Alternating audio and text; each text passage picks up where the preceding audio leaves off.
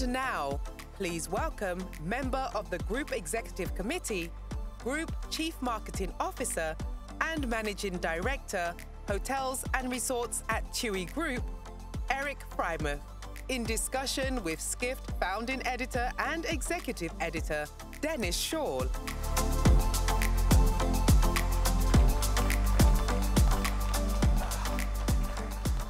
Hey everybody. Thank you, Erik, for being here. We have to keep this group on its toes. The networking break is after this, so let's keep it real here. Okay. Is TUI an OTA or a tour operator or a mashup? What are you guys these days? Yeah, it's great to speak after the previous presentation. I never heard such a good pitch for all-inclusive. And I'm kind of representing that segment here of the industry in the room. So is that close to your heart, all-inclusive? It is. Okay. It's a proposition that has worked very well. And coming out of COVID, it's interesting to see how competitors, very upmarket brands now, are also coming to the conclusion that all-inclusive seems to have good things that they also consider and launch in the market. But back to your question. So I'm doing two things, and actually I'm the personalization of TUI. So I'm running marketing as a group function across all businesses, and then I'm also doing the hotel business. Of course, if you ask people here in London on the street, most will tell you we are a tour operator. Right. Because most of them don't know that half of our earnings come from our hotel businesses. Wow. It's it's growing more quickly, and it is also more profitable than our core business. But those things play well together, and of course we started as a tour operator, and then this kind of hotel business emerged out of our core activity. So does one part of the business learn from the other? Hotels learn from the tour operator business and vice versa? Yeah, the initial setting was that TUI as a brand managed the sales in the source markets like the UK, Germany. We are mostly known in Western and Northern Europe. And then we had lots of partners and destinations that actually provided the experience. And over time, we realized that we are also experts in creating and operating experiences. And so one came to the other, and we first started through joint ventures. And then at a certain point, we thought maybe we can even do it ourselves. And that was then the starting point to create TUI Hotels and Resorts and to look at this as a business that, of course, works very well with our tour operators, but is not only serving our tour operators. Because in the beginning, the tour operator said, hey, it's great to have a TUI brand, a TUI hotel brand that we can sell ourselves. It helps us to differentiate our sales proposition in the market. But what we then saw is that we can even grow beyond the needs of our tour operators, because this market, hotel and resorts, is growing so quickly, and also in destinations where we are not that particularly strong as a tour operator. So we kind of partly decoupled ourselves from the tour operator. Right. So that's the strategy, to expand in markets where you don't have a tour operator presence to attract a different customer? Yeah, that's two different things. So on the sales side, yes. Our marketplace products are now going into source markets where we are not that well known yet. And we are doing it, of course, mainly through digital channels at this point. And with regards to the destinations, we are super strong in Europe, of course, West Med, East Med, North Africa, strong in the Caribbean, but not so strong in the Middle East, Africa, and Southeast Asia. And those are the destinations where we think we can grow beyond the tour operator. Still offering our products to them, but looking for more customers directly in other markets. Right. So you did have a bit of news in recent days. You did a $1.8 billion capital raise. So what does that mean for TUI? What does that mean for the hotel business? Well, that's great news. We didn't do it yet. We announced it. It's in the making. Don't count your chickens. No, it was announced, but it still needs to be finished. Right. That's great news for us. We were financially very strong before COVID. The share of hotels, for example, that we own is relatively high when you compare it to other hotel chains, so roughly 50%, 46, 48%. The rest are so we management invested contracts? a lot of money into hotels. Right. Of course, with COVID, that was really difficult. We almost doubled our debt, and now we are, let's say, fixing the balance sheet. So assuming this goes well, that then again gives us the opportunity to start growing again, even though we changed our investment approach, so not only in ownership or lease, but also management and franchise. So does it mean new hotel brands? So I see you have 15 hotel brands, but only about 10 that you focus on. So is it time to kill some brands, to add some brands? How do you look at it? Yeah, I mean, the travel industry loves brands, and I think creating brands is one of the main things that we like to do. The thing is, how do you maintain brands and how do you grow brands? So I would say 10 core brands is exactly the right number. We are now up to target, let's say, target groups that we already have in our customer base, but that we want to put more focus on. So we are going to relaunch one of our brands, and we are also maybe launching one or two in addition, specifically targeting those new segments. But I think we are now talking about 400 plus hotels for TUI Hotels and Resorts. 10, 12 brands is maybe a good number. So we should grow the number of hotels quicker than the number of brands of our hotels. So, right. Which brand are you relaunching? So we are currently looking at relaunching a brand that we call Saneo. It's a sun and beach clubby brand. It's not a core club brand, but it has some club elements and is built on the interaction between guests as well as the staff. And we are looking into that, making it broader and allowing more customers to enjoy it. So you mentioned all-inclusive. So I was at our opening reception last night, and I was minding my own business, standing in a corner. A couple of people came up to me, and they asked me who I'm interviewing on stage. So I said, Erik from TUI. And I'm interviewing him about hotels and luxury. And they said, TUI? Luxury? Is that a challenge? Yeah. We already have luxury resorts. It depends always what you call luxury, right? I'm not talking now about the ultra luxury segment.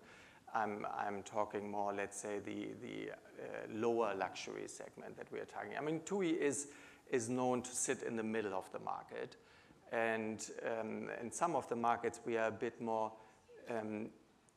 above the middle, so a little bit more premium, like in Germany, for example.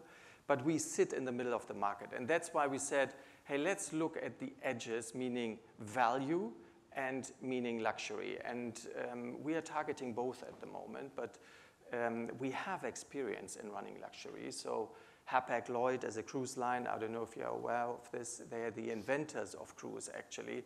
It's an ultra luxury proposition, and we also ran some resorts in Tuscany, also 5 stars leading hotels of the world, like type of hotels. So we have experience.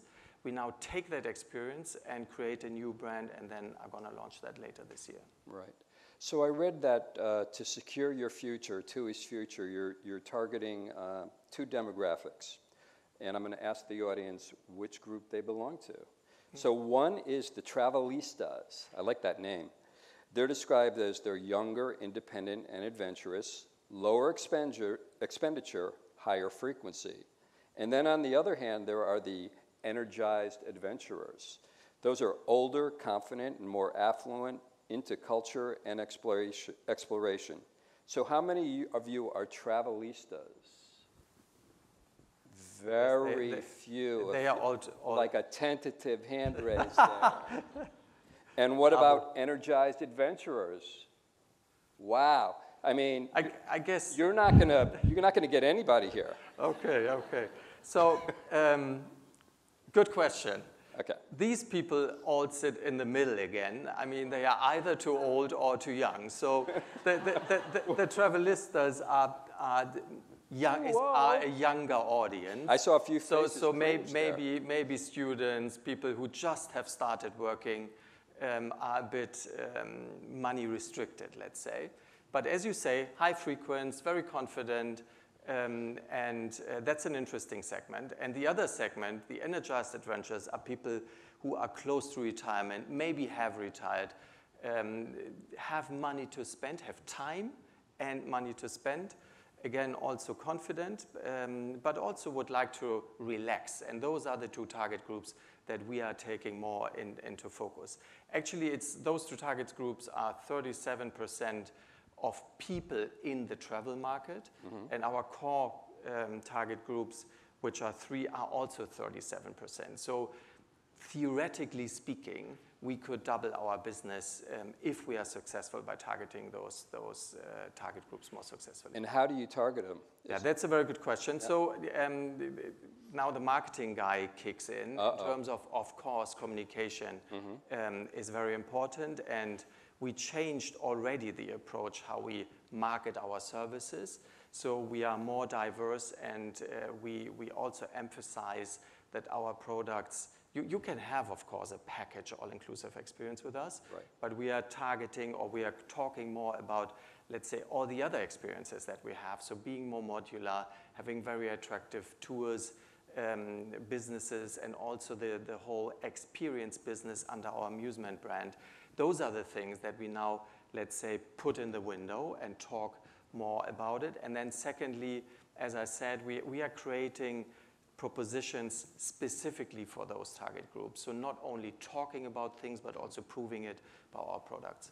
At your hotels? Yes, at our hotels. So meaning the energized adventurers is hopefully then attracted by what we call the luxury proposition.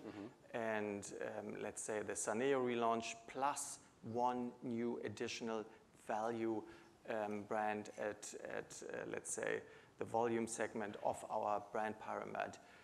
Those 3 brands will do the job, hopefully. So you mentioned TUI Amusement, which is your tours and activities brand. How does that fit into your hotel proposition, into the wholesale proposition? What are they? You know, one interesting thing is they're also, like your hotel business, going after the people who aren't necessarily buying wholesale packages. Yes. So, I mean, the experience business is one of the fastest growing segments in our industry. And we are very lucky that we had the opportunity to buy a small startup years back in Italy that we then turned into a TUI company. And this entity does 2 things. So, of course, they serve our customers. And we have many bespoke experiences that we provide only to our own customers, depending on the proposition. So meaning the brand, the hotel brand you are with. And on top, of course, it's a very strong B2C proposition. So it's a little bit like the TUI Hotels and Resorts story. So there is a close connection to our core business. You could call it dependency, but that also gives them the means to start their B2C business and growing outside of the TUI ecosystem. And again, very fast growing, very successful at the moment, and next to TUI Hotels and Resorts, one of our strengths. But it's not that lucrative of a business, right? It's yeah. Go ahead. Yeah, I mean, it's not that big a margin by product, but it is much higher frequency. And we as a TUI group, I mean, where we came from was once in a year a family sun and beach experience. Now, with Musement, we can offer experiences while you are away, so meaning on holidays or on a destination, but we can also offer you experiences while you are in your source market, meaning the UK, Germany, and so on and so on. So it gives us an opportunity to stay in touch with our customers and selling much more products into that customer, which then, again, helps our wholesale product, but also TUI Hotels and Resorts. Rather than just going on a vacation once or twice a year. Yes, exactly. So you're making a big push for dynamic packages, right? Not the traditional wholesale package, which was a static package, right? Again, dynamic packages, I don't think of luxury and dynamic packages. It's mostly bargain seekers, right? Yeah, it just broadens the range of products that we are able to offer to our customers. So, I mean, we are born out of this vertically integration, our own hotels, own airlines, sorry, own retail, own hotels, own airlines, own destination services. And that is kind of limiting ourselves, offering attractive products to our customers. And by allowing the customer to then click and collect certain experience and build their own package out of it, helps us, again, to have more frequent usage and also, of course, a higher share of money from our customers. So dynamic package is not really in competition to what we do, right, but it's just a completion of our wholesale portfolio. Right, and you're getting big uptake with it? Yeah, I mean, it's early days, but right, what we see is that it's exactly doing what we expected it to do. Mm-hmm. So it's helping us to round up the whole proposition. So it's not at the core of our communication at this point, but it is a very good addition to what we offer at the moment. Okay. Feel free to put some questions in the app if you have some. Could you talk a little bit about your digital transformation? That's been a multi-year effort. I read that you had record online bookings, I think in Germany and the UK. So what's been the challenge there? It's been a years-long challenge, right? Yeah, so I mean, where we come from is a customer behavior that was very much retail-driven. Mm-hmm. And so it's taking a long time to move that customer behavior towards digital. I mean, with the new customers, that never really has been a challenge. But let's say for our majority of existing customers, that was rather difficult. Now, as you say, I mean, as a group, we are around 50-50 digital and other channels. And it's fair to say that Germany is lagging behind. So if you exclude Germany, we are talking more 70 to 80%. I mean, in Scandinavia, there's not a single retail agency left, so all is digital or call center sales.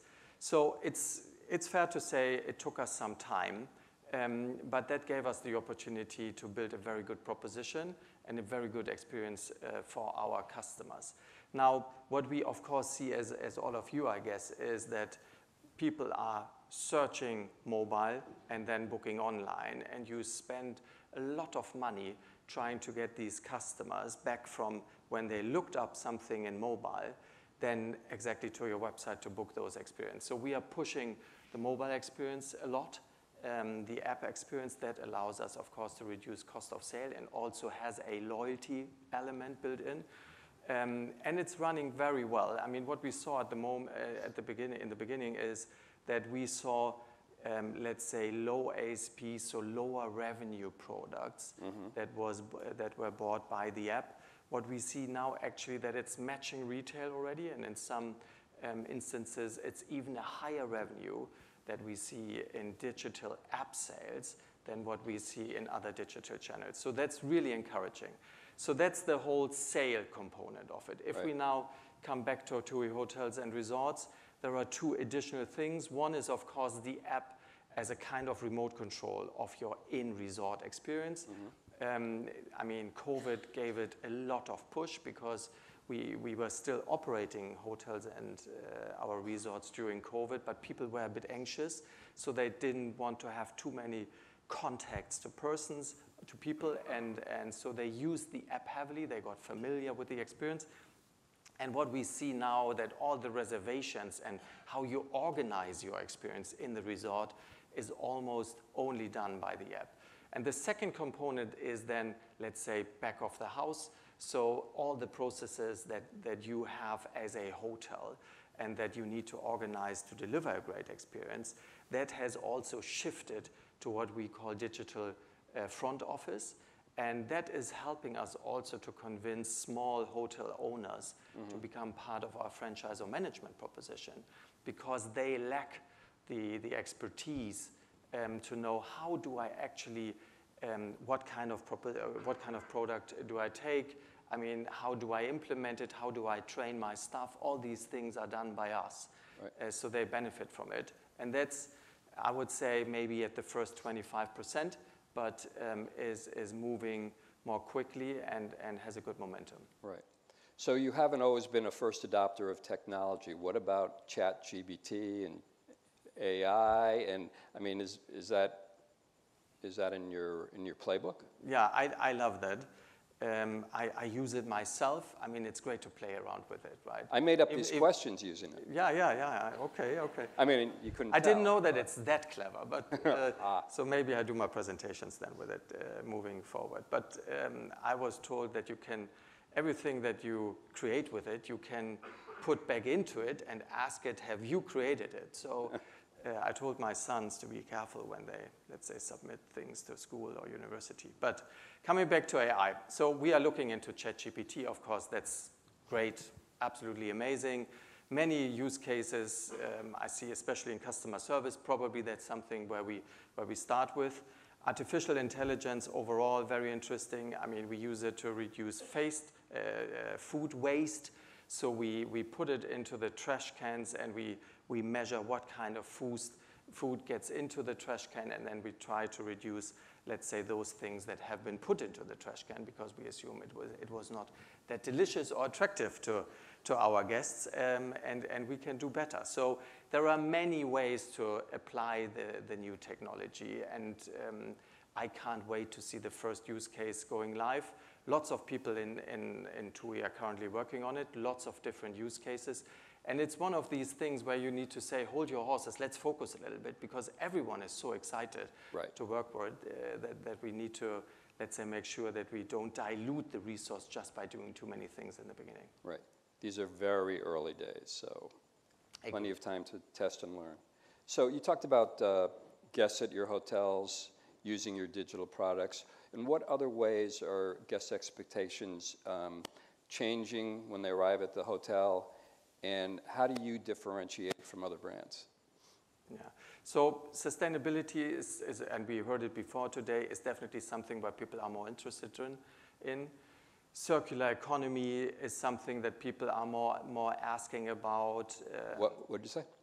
Circular economy. Circular economy? Yeah. Okay. What's that? So meaning that we really make sure that we don't produce too much waste, and that they see things coming back, and reducing, again, waste and throwaways things.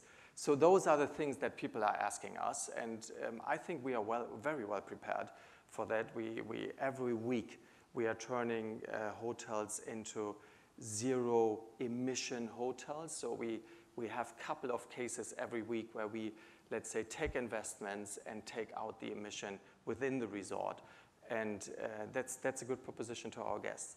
Now, the second is, of course, technology, but we are a leisure proposition, and people stay with us for 7 or 10 days, and they want to have a great time. And what I sometimes miss when I'm at conferences like this, that people, let's say, are super excited with all the technology that they bombard their customers with, but actually people are there to have a great time. And what we saw coming out of COVID was that people are really demanding interaction with guests or staff. And that's something where, of course, technology helps to free up time for our staff to talk more to our guests and to create more experiences for our guests.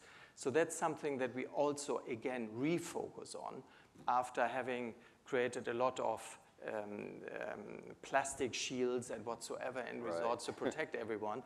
Now to take these things out and to make it a more interactive experience again for our customers. Right.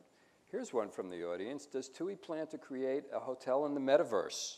How high is the metaverse on your list of priorities? Not that high. Not that high. You have to admit. Not that high. Yeah. Okay. I have to admit, I have to say personally, I'm not that convinced of that. Yeah. They have to definitely have a lot to prove. Anyway, another one. If the purpose of TUI is to explore new horizons and broaden people's minds, how do you uniquely develop and invest in your people to be able to do this? Oh, that's a very good question. That depends, of course, on leadership. We are investing a lot into leadership. I mean, as all of us, I guess, we have difficulties finding people. And the game has changed in terms of you are not asking that many questions to the people who you want to have working for you, but they are asking you a lot of questions.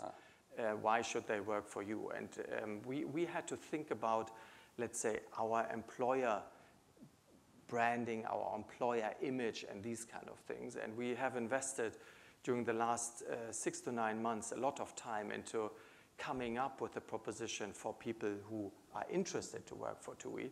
And it's just going live these days, and I hope it creates a lot of resonance in the market. I mean, we see that we have more applicants these days, so people seem to be more interested in working for TUI again. I guess that's also an industry trend. I hear also from colleagues that people are again more interested to work in our industry, but still, it's not getting more people. I mean, we need to find ways to cope with that shortage. Right. So that's another marketing job for you as Yes. the recasting your image as an employer.